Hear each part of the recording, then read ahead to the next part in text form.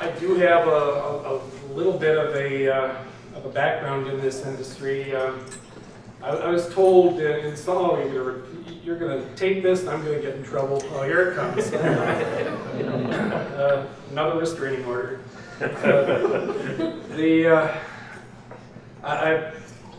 I've been touted as one of the few guys in this industry of cannabis that's put more than 100,000 people in jail for this stuff.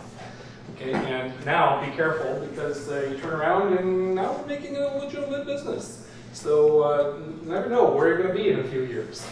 So we're going to talk about an overview of the cannabis industry.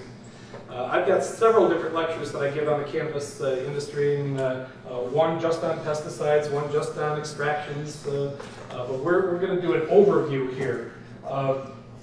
Let's start with the map. Now, my map is a little bit out of date. The dark colors here, Washington, Colorado, they are states that have recreational cannabis also. Oregon should be dark now. Alaska should be dark, and Washington, D.C. should be dark now. Okay, just yesterday, Ohio went up for vote, and it was shot down in Ohio. But right now, I've got 24 states that I work in for the cannabis industry. If most noticeably, the Bible Belt is absent. Okay?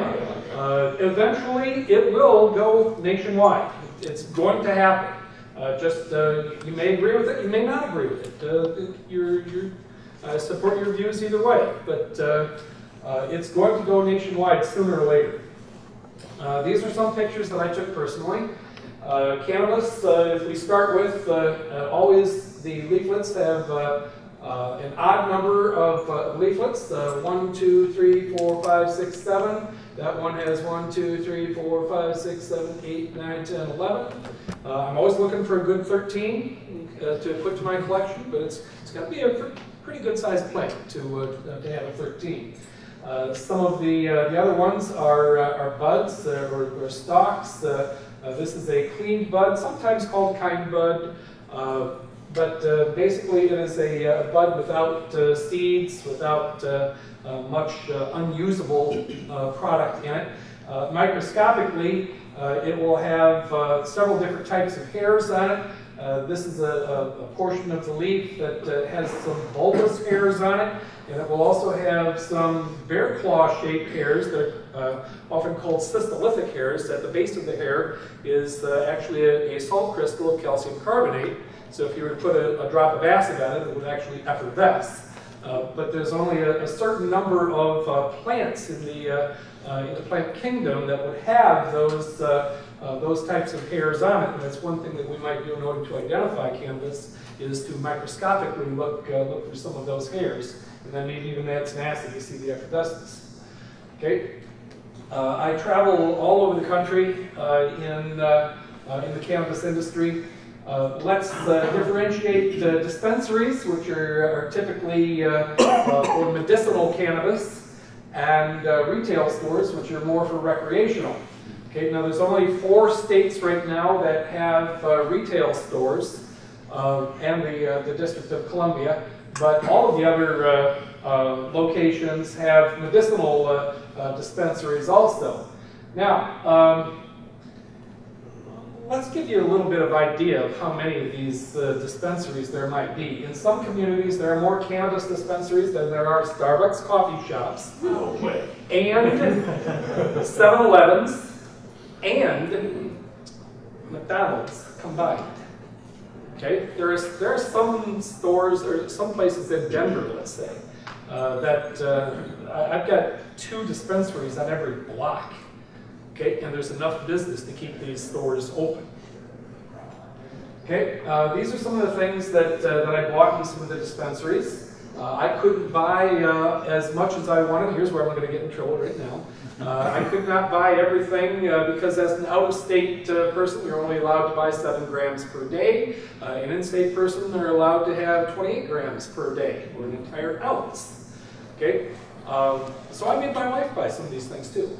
Okay, so now that that conservative little Catholic girl, Our children say, Mom, you bought more pot than we ever had. Okay? It's good to know. Good to know. Okay? So now, some of the things that you can get in the store. Now, this is just a 1 gram baggie that I could buy, and I could go in and choose from maybe 20 or 30 different cookie jars, each with its own strain of cannabis in it. And you can choose what you would like to use it for. Is it for recreational use? Is it for medicinal use? You're trying to get rid of a certain chronic pain or something? What is the right prescription that might suit your needs? So there's all sorts of different choices that you can use. Some of them are free-form buying like that. Some of them are pre-packaged in bottles that are child-proof and in a box, sealed box, so that children who get a hold of it should not be able to see it, tell what it is. But on the inside, it's basically an entire bud like this.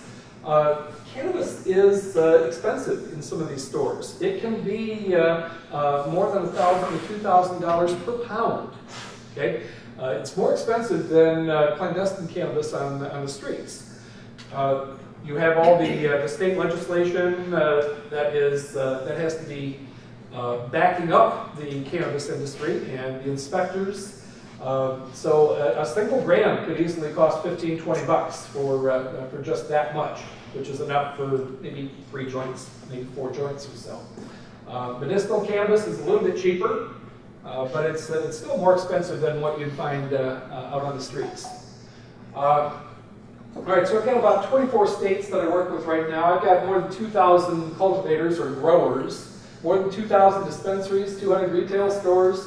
I've got about 500 different kitchens that I work with that take the cannabis and make other products out of the cannabis. We're going to talk about that more. I've got more than 60 testing laboratories that I work with right now. Now, on the federal aspect, it is still against the law to have cannabis in your possession, but the federal government, realizing that this is coming about, let's face it, they are kind of slow in passing laws. So an assistant attorney general by the last name of Cole has put out a couple of different memos that say, we respect the state's right to not enforce federal laws in their own jurisdictions. Therefore, we will not come in and just blindly enforce these laws unless it's one of 8 different circumstances that make sense for them to get involved. For instance, it cannot be sold to anyone under 21. It cannot have any kind of ties to organized crime or to gangs. It cannot be grown on federal property. There's a couple of others, but they all make fairly good sense that if you just keep your nose clean, you should not have federal government coming down in order to inspect you. That doesn't mean that they can't reserve the right to do this at any moment. Okay, so there's fear in the industry of that. In 2013, the cannabis industry did $1.4 billion worth of business. Last year, 2.2. We've already surpassed $3 billion this year, and it's only November. So this is a growing market. It's projected to get up to $8 billion, at which point in time it will be larger than the National Football League. Okay, so this is a growing industry, but it's an industry in infancy that it's got a lot of growing pains of trying to figure out what's the right way to do some of these things. In the testing laboratories, well, okay, the last talk that I gave was in Oregon, and it looks like I didn't take that out, but the Oregon Liquor Control Commission actually controls the testing and the governing of cannabis. Here in Illinois, it's a different, it's the Department of Agriculture here in Illinois. But definitions are now emerging of what different laboratories should be looking for in the testing of this. So there are no standard protocols of how to do the testing yet. That's something that this industry is lacking. We now have a newly formed group within the AOAC and within the ACS that only deal with cannabis. Okay, so even the American Chemical Society has a division for just cannabis. Testing is expensive. Okay, and it has been touted as having widely varying results. We're going to talk a little bit about why some of these results can be so varied.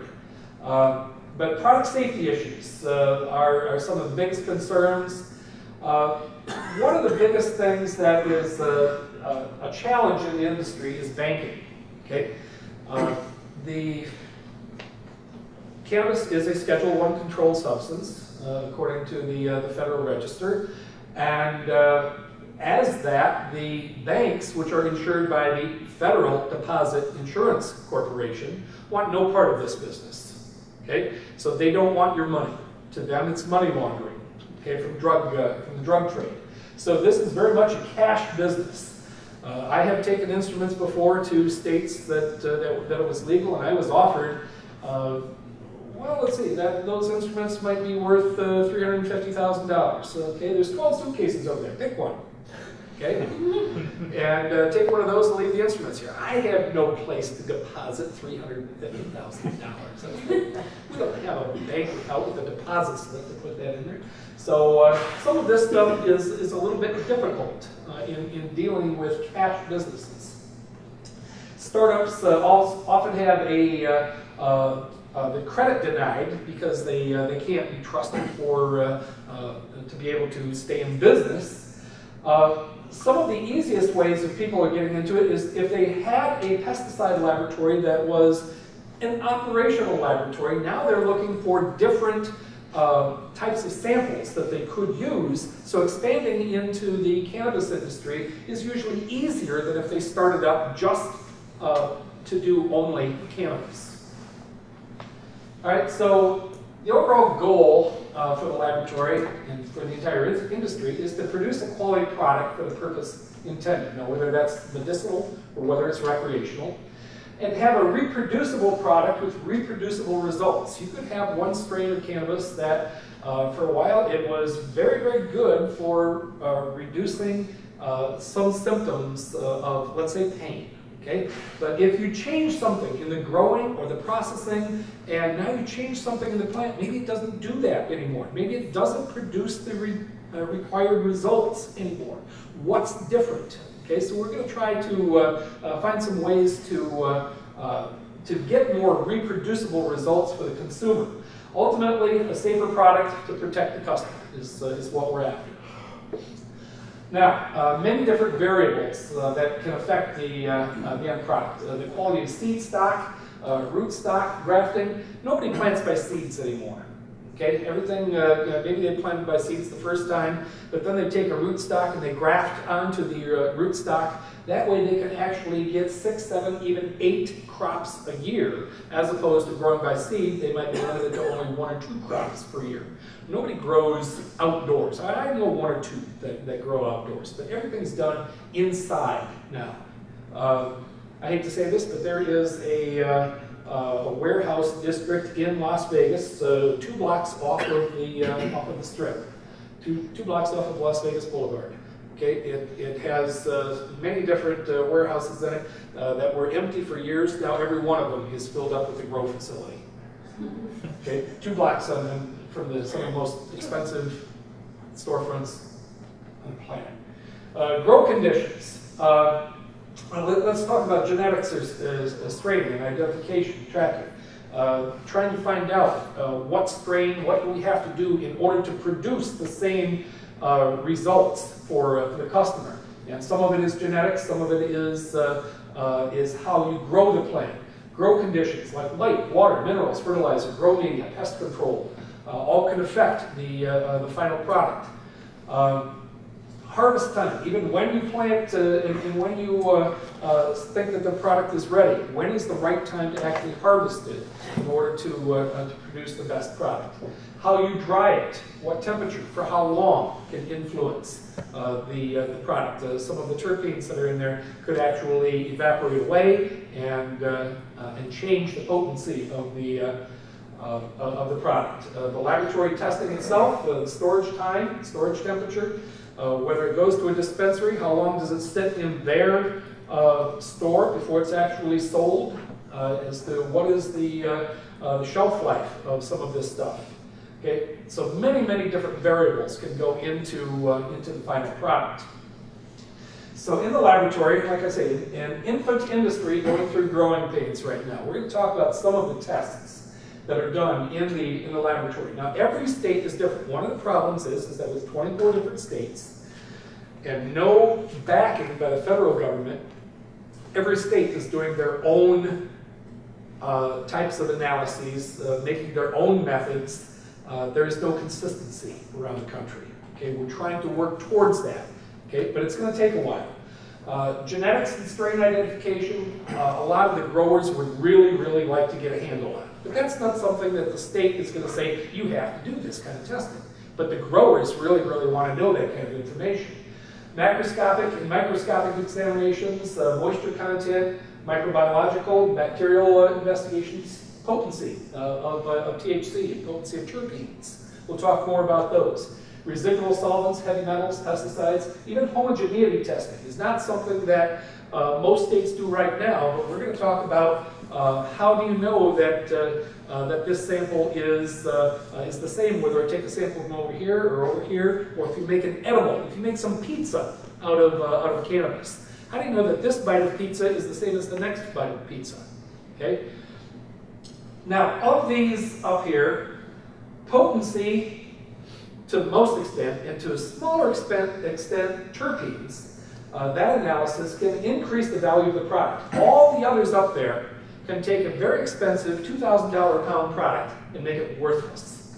Okay, so the growers really do not want to know that they have pesticides or heavy metals in there because they can't sell it then.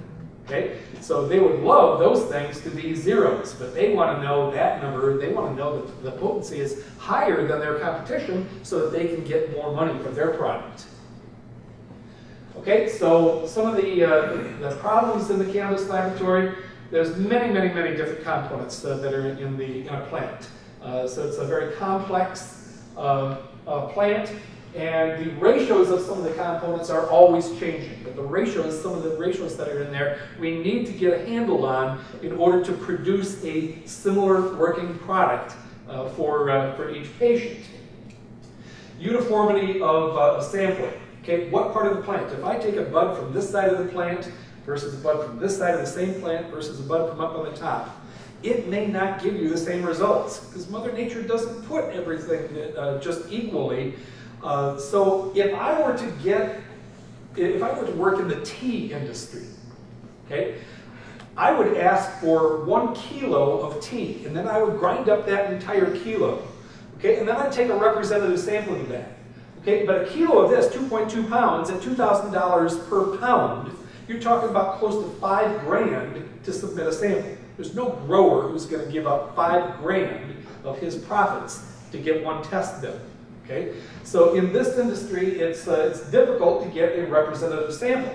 In some of the states, I see as little as 0.5 grams being submitted. In some states, as much as 12 grams being submitted. Come on, tell me that with 0.5 grams of a sample, is that really representative of everything that I might find out of a 10-pound lot of plant material? No, in no way.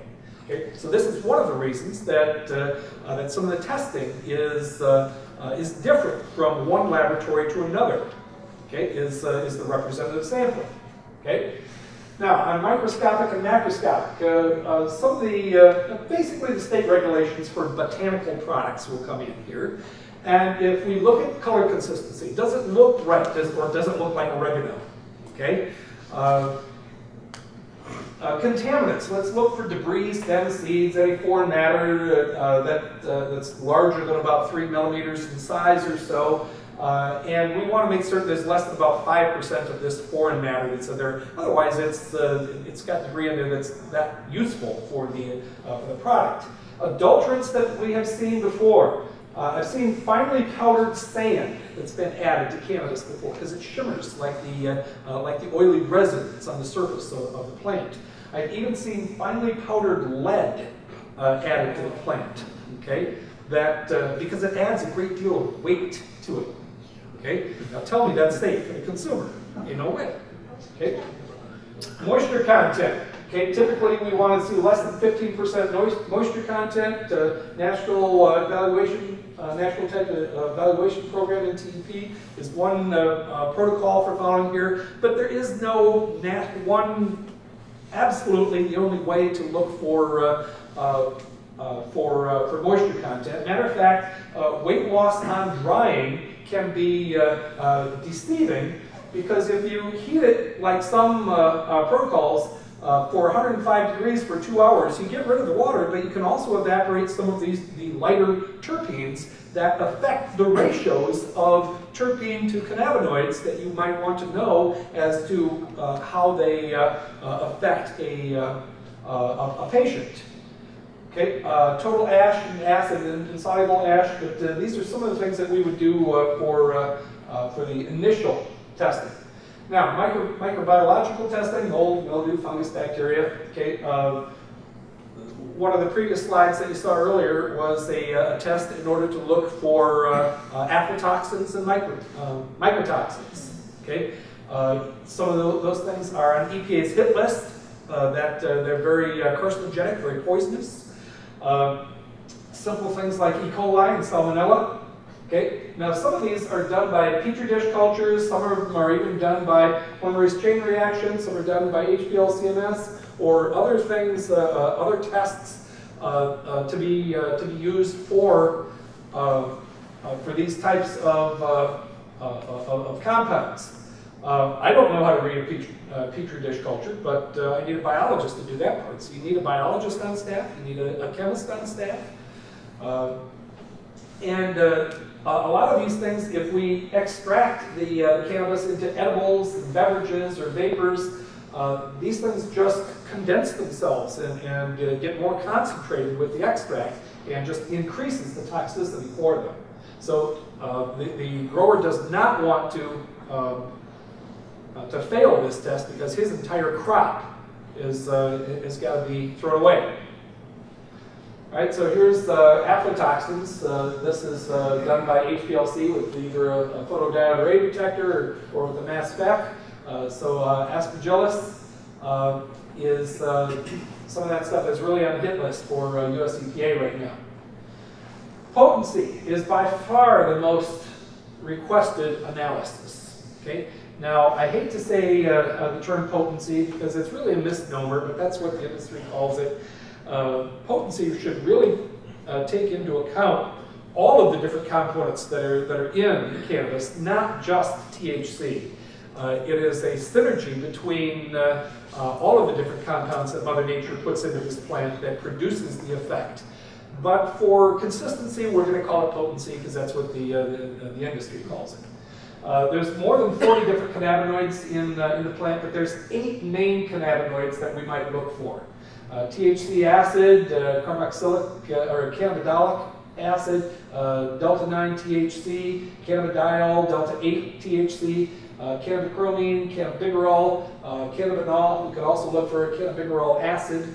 The key things that I'm telling you there is that there are acid forms for some of the drugs and there are neutral forms for some of the drugs. The acid forms are typically most common in the drug. So the biggest component that would be in cannabis is not THC, but it's THC acid. It has a carboxylic acid functional group on the molecule, and that has drug capability in and of itself. Okay. In looking at recreational marijuana, typically we would like to look at the psychoactive THC itself that produces the euphoric effect. Okay, but in medicinal marijuana, it's typically the cannabidiol that has more of the medicinal effect and with less of the euphoric effect. So there's the differences in different strains that would be used for either recreational cannabis or for medicinal cannabis. But now THC acid is the largest component in there, but when it gets hot, now whether that's by smoking, or whether it's by baking, or whether it's by the heat of a GC injector, that carboxylic acid will fall off of the molecule and will turn into the neutral THC. Okay? So by doing this by gas chromatography, you're going to lose a lot of that THC acid, and it's not a predictable amount as to how much. It's not going to go to completion. Therefore, THC acid is typically done by HPLC instead of by gas chromatography.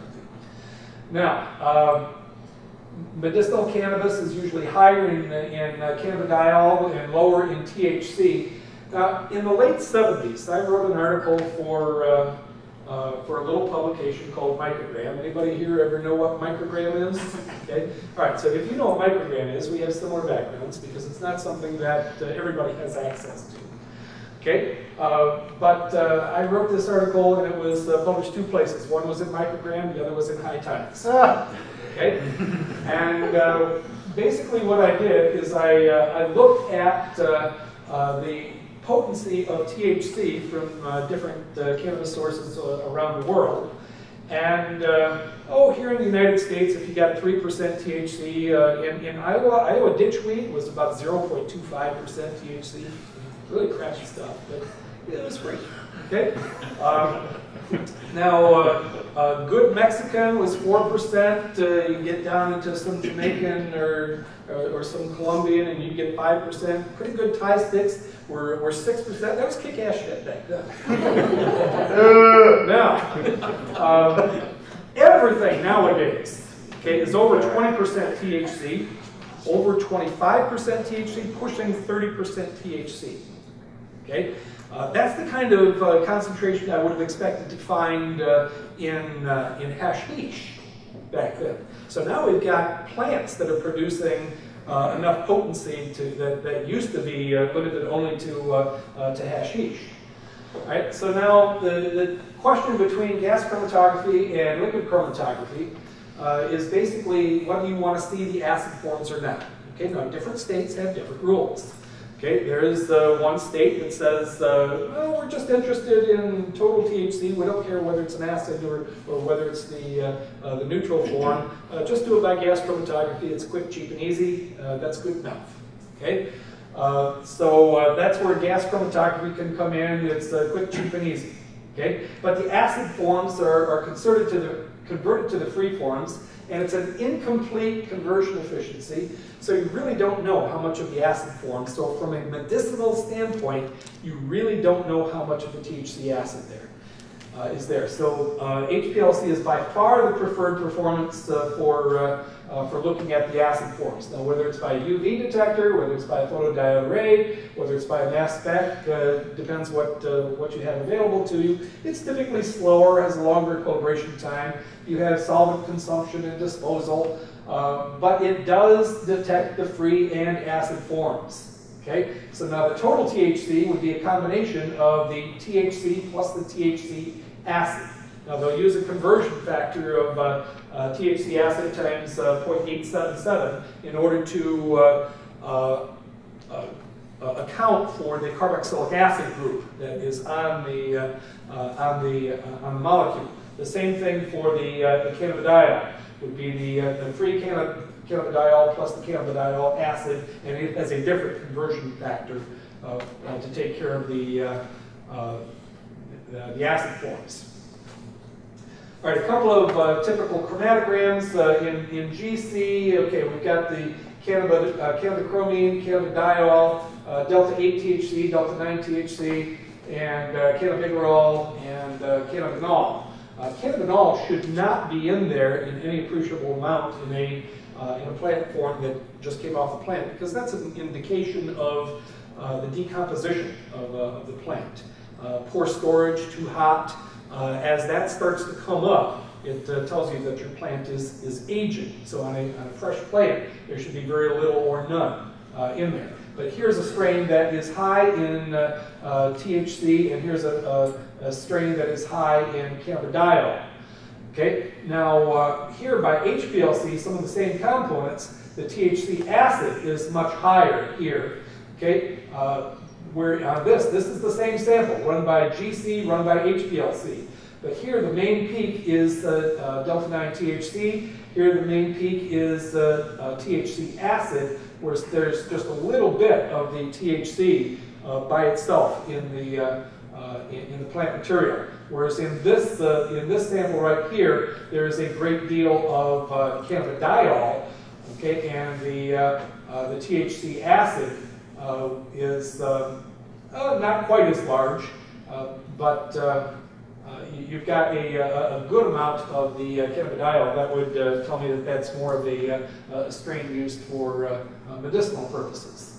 Okay, now getting on to some other HPLC chromatograms. That's what we're going to use specifically. Some states and some customers will do this very, very rapidly in literally about 2 minutes or so in order to get as much information as they can and as much sample throughput. Okay, but there's some compounds that are not resolved here. Now they are very, very small compounds. So are they willing to live with that amount of error so that they can get done in about 2 minutes or so? That's one school of thought. But if we were to slow it down a little bit more, we can get better resolution. Now, it might take 8 or 9 minutes in order to get better resolution on that. So how important is it to you in order to get every component separated? That's put on the box of gloves in your laboratory and duke it out and figure out which way is more important to you. The quality of the chromatography or the speed of the analysis. There's always a trade-off there in industry. Okay. Potency by infrared. Okay. We have in beta testing right now infrared analysis that is capable of detecting and quantitating the THC, the THC acid, the cannabidiol acid, moisture, and 12 of the terpenes, all in 15 seconds by one infrared. Okay. That's something that we're just going to be introducing to the industry. I'm going around the country telling people about it. What this can be used for, this is not going to be a replacement for the liquid chromatography, which is going to be more accurate. Okay, but if the growing facility used this for screening to be able to tell what they're growing right now, this is simple enough that a non-scientific person in the growing facility would be able to do that right now, 15 seconds or so that they can tell this particular lot as to what kind of conditions it's in. Okay?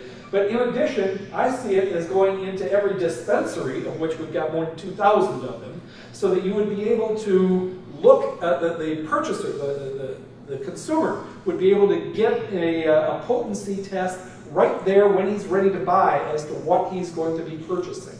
Okay, so that may be very beneficial for the dispensaries as well. Terpenes. Okay, there are terpenes on many, many, many plants. Okay, and Mother Nature puts lots of these into plants, and the terpenes have different medicinal effects to themselves, things like ginseng and mint and all of the spices and herbs. They'll have terpenes in them. Even pine trees have many of these terpenes in them.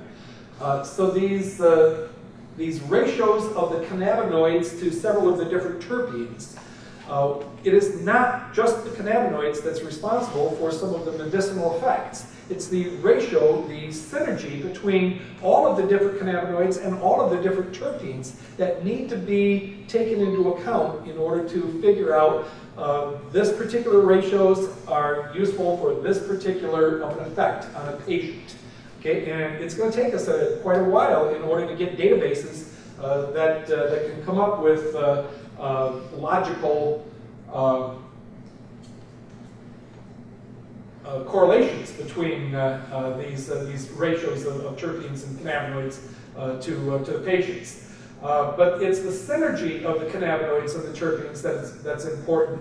And the cannabinoids, if we're talking about THC being 20–25% of the plant weight.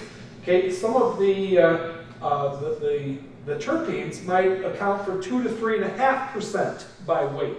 Okay, so it might be 10% lower, or 10% of the cannabinoids, but they're still drug-producing effects of the terpenes also that need to be taken into account for the ultimate ratios, the ultimate effects. So of the terpenes, there are these are just some of them, and now some of these can be done by. I prefer to do it by GCMS because if you get a complex plant material, trying to define just by retention time what they are, you may be opening yourself up to a little bit of error. So I prefer GCMS for this. It could be done by a liquid injection of GCMS, could also be done by Headspace of GCMS. There's pros and cons to each one. Okay? The Headspace has a tendency to be easier, and you can do other analyses like residual solvents at the same time, but you may not get everything up into the vapor phase that you did with a liquid extract.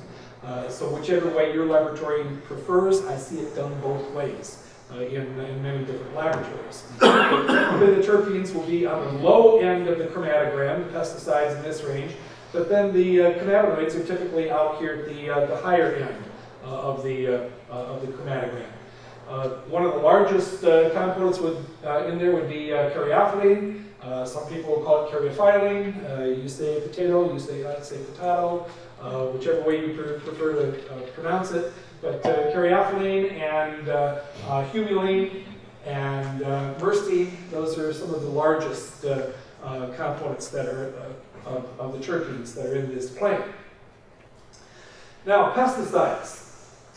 The most controversial investigation that's in the laboratory. It's there for the safety of the consumer. Okay, but there are so many different ways that we could do these pesticide analyses. It's the target compounds between all the different states are usually very poorly defined. One state, when they first started, said, well, yeah, we've got to do terpenes. Well, which terpenes are we going to do? Well, we'll do all of them. Okay, well, that's over 3,000 different pesticides that they might have to look at. Okay, that's not going to be very economical or feasible to do. So let's start making a subset of what we're going to look for. And so if several of the states are hung up on looking at all organochlorine pesticides, organophosphates, pyrethroids, and carbamic pesticides. Well, if we look at those, now we've limited ourselves to about 500 different pesticides. Getting better, but there's still a great deal to be done here. The biggest problem that the growers will have is with mites. And basically it's because many of these plants are grown indoors and there is a lack of natural predators indoors. Therefore you get mites on any of them and they just go rampant with nothing to kill them. So most everybody is using some kind of a pesticide in order to control those mites. But without specific methods for doing all of these things, we find that GCMS is tried and true for many of the pesticides, but some of them cannot be done by GCMS. Some of them have to be done by LCMS. Okay, so there is no one procedure that will do all of the pesticides. Therefore, some of the laboratories have to buy 2 expensive pieces of equipment in order to do this analysis. It makes it more costly and more time-consuming. There is, let's see, some of the states are insisting that there is a library search of non-target analytes also. Okay, which basically they probably read that in some GC brochure with a NIST library search or something like that. And say, oh yeah, it sounds good to us. I realize that some of these are legislators that are writing this stuff, and with little or no consultation to scientists that they could tell them how to do it better. So we're getting there. Okay. So some of the traditional ways of looking at pesticides, you can do it by FID or ECD or NPV, but they're not specific enough, they're not sensitive enough, and nobody's doing them by these. There are some laboratories that would like to do it by that so that they can do it cheap and easy, but there's no way they're going to get all the compounds that they're supposed to be looking for just by a cheap detector like that. So basically it means we have to have some sort of mass spec in here. I do an entire lecture on just this slide. Okay, we can't do all of that right now. So whether it's a GCMS with a single quad, a triple quad, or a QTOF, there's advantages and disadvantages to all of the different instruments. Which one is right for you depends on what your state is asking you to see. But now we need to get into LC also. Now, some places try to do it just by LC with a UV detector. But again, we need to get into the mass spec realm, whether it's a single quad, a mass spec with the time of flight, or a QTOF, a quadrupole with a TOF attached to it. Makes it much more expensive, but there's a lot more information that you can gear from that. You can use a triple quad, which has more sensitivity, but it's pretty poor for unknowns as to if you have a complete unknown that you don't know what that peak is. All right, so there's all sorts of routine methods for pesticides that are out there. The EPA has put in there, but there's no one official method for the pesticides in the botanicals yet. It's going to take a while to get that going. So if we have 3,000 different pesticides, too expensive, expensive hardware, and it reduces the analysis list to reduce the cost. If we go down to these different classes, well, some are best done by LC, some are best done by GC. Okay, so doing it just by those classes is probably not the way that this should be done. Now, a couple of different states are trying to make target lists of what to look for. For instance, Oregon has a list of 59 target components, and they put a maximum level on each component. Sounds all well and good, right? Nevada has 74 different components. Now, I've been in contact in the past month with at least 12 growers, okay, who have told me that they don't care what's on those lists up there. They have every intention of using some of the pesticides that are not on that list because they know that nobody's looking for them. Okay, so that doesn't do any good for the consumer. Okay, but what that means is that we're going to have unknown components that are not target components that we really need to be screening for also. Okay, the state of Washington did it a little bit different. The state of Washington says there are 13 non-approved compounds. You cannot use these in any way, shape, or form. So that means the analyst has to look for everything else. Okay, so just and all of the approved pesticides that they have are natural oils, and they're not truly chemical pesticides. Okay, so with different states, it's all over the board. Here in Illinois, Illinois has said we're going to use EPA pesticide list for edible foods. Well, I haven't figured out really what non-edible foods are. Okay, but that's what it says in the law. Which leaves us to about 500 different components, and they say that at levels equal to the lowest food levels, which typically means milk levels. Okay, so this means that sensitivity is very, very, very important to here in Illinois, whereas that might be on the range of 10 part per billion, whereas some of the other states, like Oregon, has 100 parts per billion of any particular pesticide as their cutoff level. So the cutoff levels are all over the board also. Illinois has 22 growers, 4 laboratories right now. But non-approved pesticides are not required for screening, but is it safe for the consumer? Okay, so this is a problem, a growing pain that this industry is going to have to go through. And EPA, this is right off of their website, says analytical methods for measuring pesticide residues. And they say right here that the pesticide residue methods in this are in the process of validating the available residue analytical methods. Okay, and once validated, they'll be up on this page, but they're not there right now. What they will give you is a list of unvalidated methods, okay, in order to do some of these things. Basically what they're doing is they're transitioning from a lot of GCMS methods over to LCMS methods. Okay? But it's going to take a while to get some kind of semblance of validation for some of this stuff. Okay, here's Oregon's pesticide list. There's 59 pesticides there.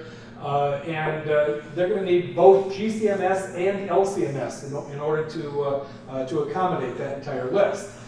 Some of the reporting limits vary a great deal, from 50 parts per billion up to about 4,000 parts per billion for some of the components. Okay, so that's a pretty broad range of calibration curves for some of these things. Again, growing pains in the industry.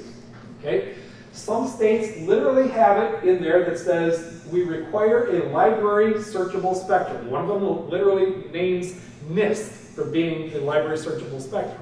Okay, NIST is not the only library out there. It's just one of them. But they want some type of a library search in order to figure out what these unknown components are. Here's a typical detection of 130 different pesticides by LCMS. A lot of color-coded stuff and things that are right on top of each other, but knowing which ions to go with which compounds. Then you can let a computer kind of sort that out. But there again, it needs mass spec, and mass spec, whether it's mass spec by time of flight or whether it's by a triple quad, but some kind of LCMS in order to sort complex chromatograms like this out. Okay, and then it can go through and look at lots of nice little color-coded things to tell you what was found and how much was there, and chemical chemical formulas with exact mass to 3 or 4 decimal places or so. Okay, heavy metals. I am not an inorganic chemist. I'm going to talk about this just very briefly because I don't understand how they do the heavy metals. But looking at lead, mercury, arsenic, cadmium, not every state is looking for the heavy metals right now. We know it's there, but not every state has said go out and buy an ICPMS spec in order to do all these things yet. They will eventually, I'll guarantee it. Okay? Right now, only a few states are asking for the heavy metals. Okay? Some of the states are asking for chromium in addition to that, and it's typically down in the tens of parts per billion. 10, 15, 20 parts per billion that they're looking at for some of these heavy metals. Now, even grow lights, okay, mercury vapor lamps or the fluorescent lights up here, okay, that have mercury in them can impart mercury into the plant material itself, even just in the growing process. Okay, now concentrates. Looking at taking the plant material and doing something else with it other than just plant material for smoking. There's a whole other side of the industry for extracts. A couple of different ways that you can do the extraction. Realize that this stuff is pretty high potency already, 20, 25, even 30% THC. If you were to just take that plant material and rub it against a coarse screen, some of the hairs that we were talking about, the cystolytic hairs, the bulbous hairs that have the resin sticking to it, could fall through the screen and they go and make a little pile underneath the screen. And if you were to just take that and pile it up into a ball, make a little brick out of it, it's basically hashish. Okay? And at that point, it's higher than the 25% that was on the whole plant material. Now we're typically talking 50 to 60% THC on this mechanical extract. Okay, if we were to use infusion by dissolving the resin into something else, we could use carbon dioxide, supercritical fluid carbon dioxide, in order to extract the resin from the plant material. It's very efficient, but you have to have specialized equipment in order to do that, but it is for sale.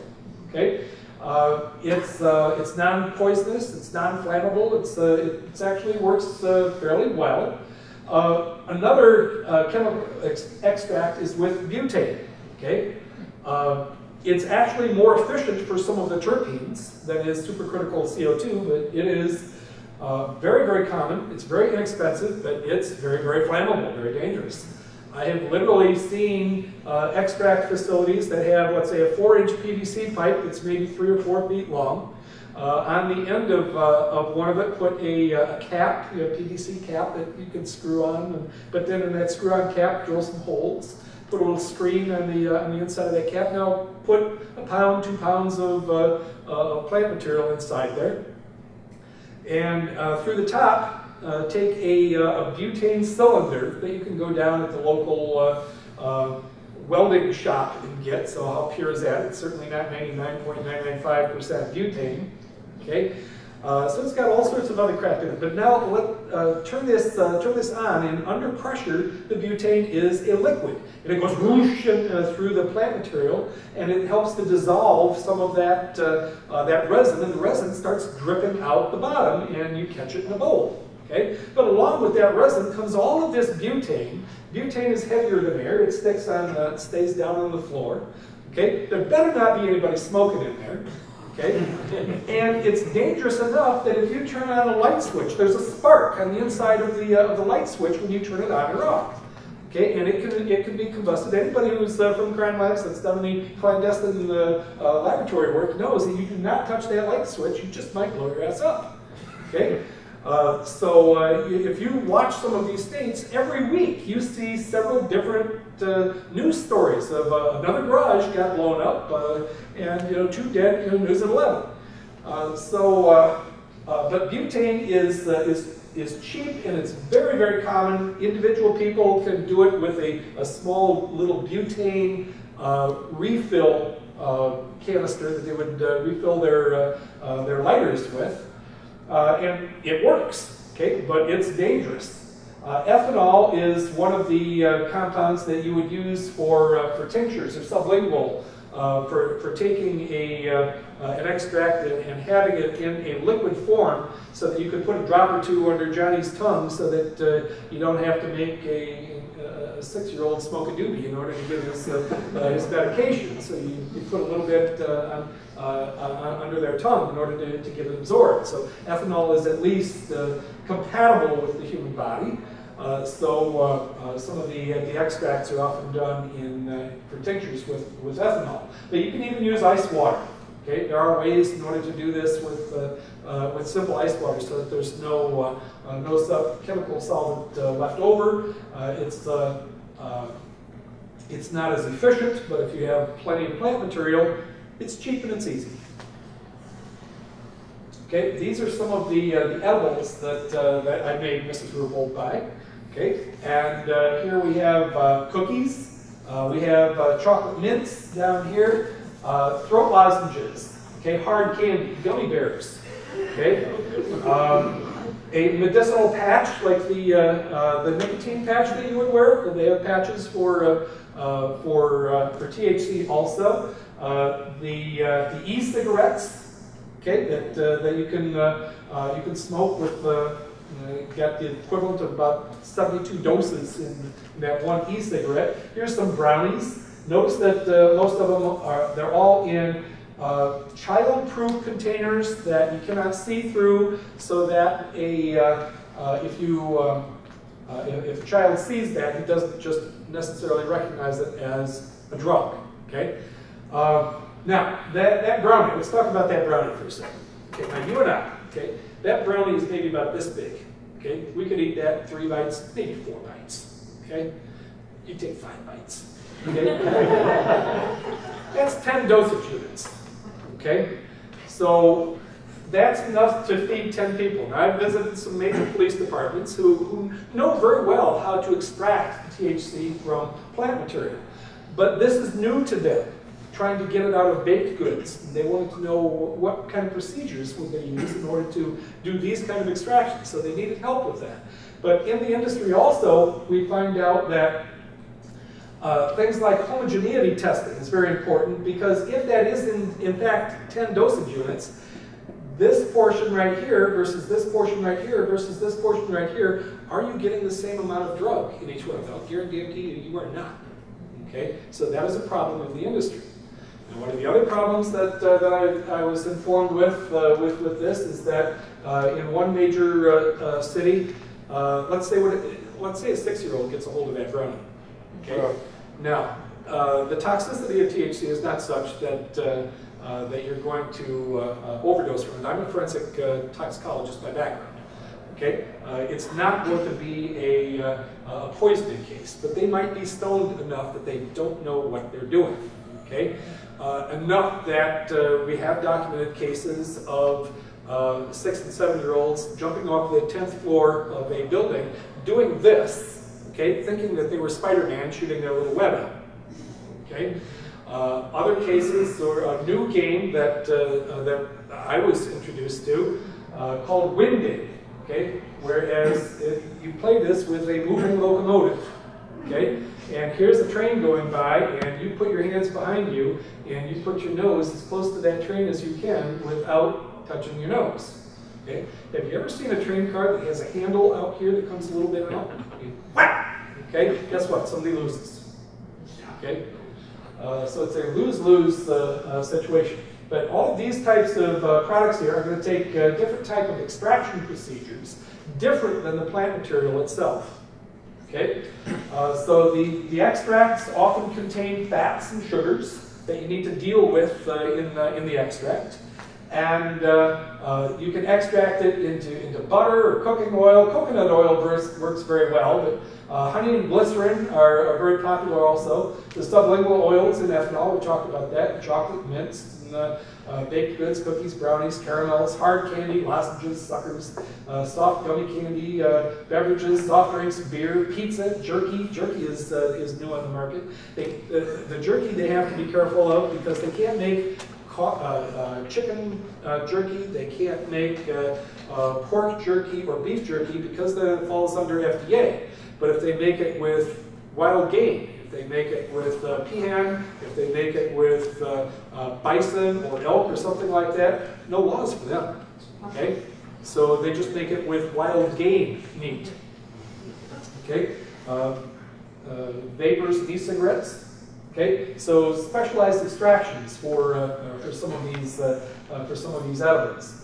Now, if you do extract things with different solvents, whether it be with CO2, whether it's with ethanol, or whether it's with the butane, then most states will require you to do a residual solvent. How much of that solvent is left that the consumer will be consuming? Now, supercritical CO2 is nice because it just goes away. Okay, it goes into the atmosphere. Okay, but that butane, well, if it was just butane, might not be so bad. But it'll have benzene, toluene, xylene, it'll have nonane, octane, decane, all sorts of crap in it that you have no business consuming. Okay, so here is a typical Headspace extraction. I've even seen extractions done with gasoline and naphtha before. Okay, this cannot be good for you. Okay. Now, once you get all this data, using some kind of multivariate data analysis scheme, you've got more than 40 different analytical results coming from infrared, coming from the GC, the LC, the LCMS, and all the different cannabinoids, all the different terpenes, and you take all that data together and you add about another 40 plus variables from the growing process, temperature, pH, what kind of soil, what kind of fertilizer, how much light, what intensity of light, for how long, okay? And you put all those things together, and if we can reproduce all of those different things, maybe we can get the same kind of a product out in the end. Okay, but there's so many different variables there. Trying to do that just by yourself, people are pulling their hair out because, what did I change? It doesn't work anymore. Okay, that's a big issue to the growers. Okay. So trying to figure out the cannabis strain identification and product reproducibility takes some fancy software in order to try to keep track of all of that stuff. So here's some information for the pesticides. Well, the pesticides here, they all track along a line that we would expect. Okay, but every now and then we get one that is off in the nether region, away from what we would expect. What was different about those particular products. Was it more light? Was it less light? Was it a different amount of water? Was it a different type of soil? Okay, what variables were different that caused the pesticides or caused the cannabinoid ratios to be different in that particular case? So this is going to take us a couple of years in order to get good solid data for all of this stuff. Okay, so in the last slide, okay. Starting with the plant material, we can do terpene residual solvents by GC. We might do it some work by infrared. We might be GCMS for pesticides and terpenes, LC and LCMS for potency and mycotoxins and pesticides, the ICPMS for metals. Something they have asked me to do is to come up with an automated extraction procedure for taking some of these different edibles or some of the different plant materials and take a lot of the extraction of the human being away from this. So that's one of the projects that I'm going to be working on for 2016. Okay? Is that enough? Okay.